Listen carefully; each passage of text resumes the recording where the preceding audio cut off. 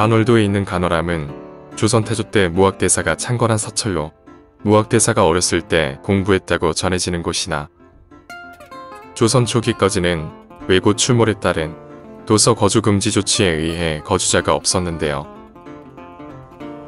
1530년 중종 25년에 편찬된 신증동국의 지승남을 보면 간월도가 추가로 기록되어 있어 도서 지역 금지 조치가 해제된 것으로 보이지만 1759년 편찬된 여지도서와 1871년 편찬된 호서업지에는 간월도에 호구수가 기록되지 않고 있는 것으로 보여 조선 후기까지는 거주자는 없었던 것으로 나타나며 호구에 대한 기록도 없습니다.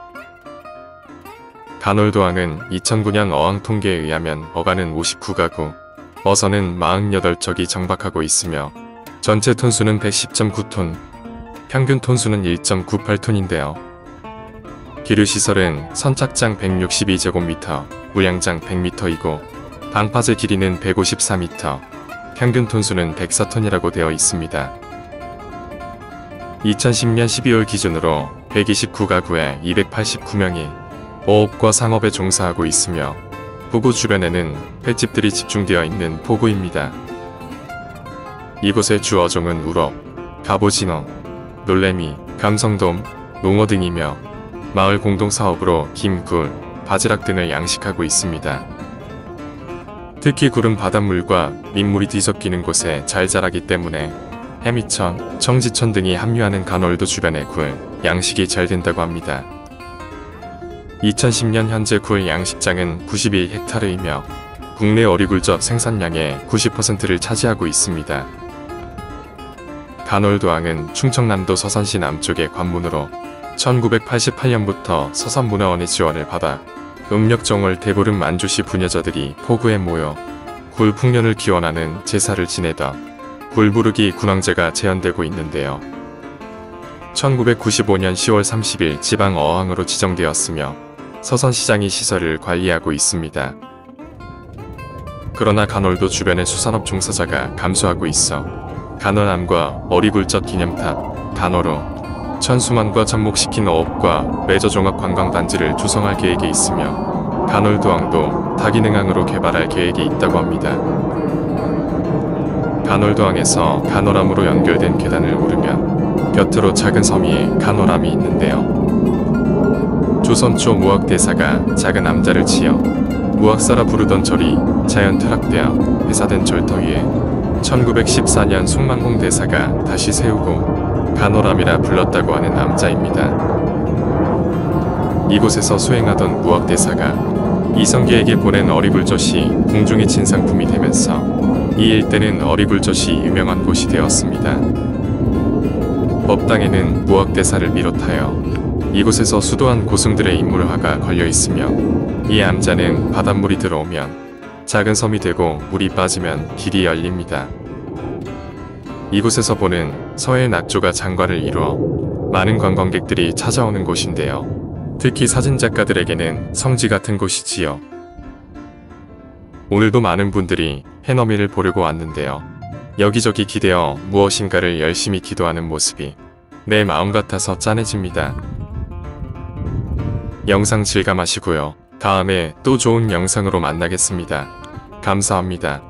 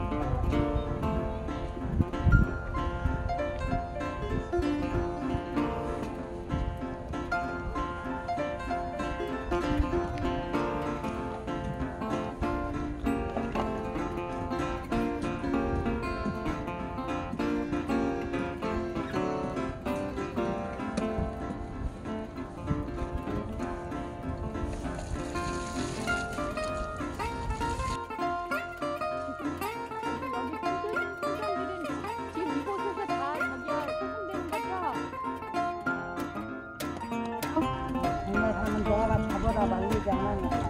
아, 그렇구나. 이런 거 우리가 잡아서 손, 우리가 잡아서 파니까 우리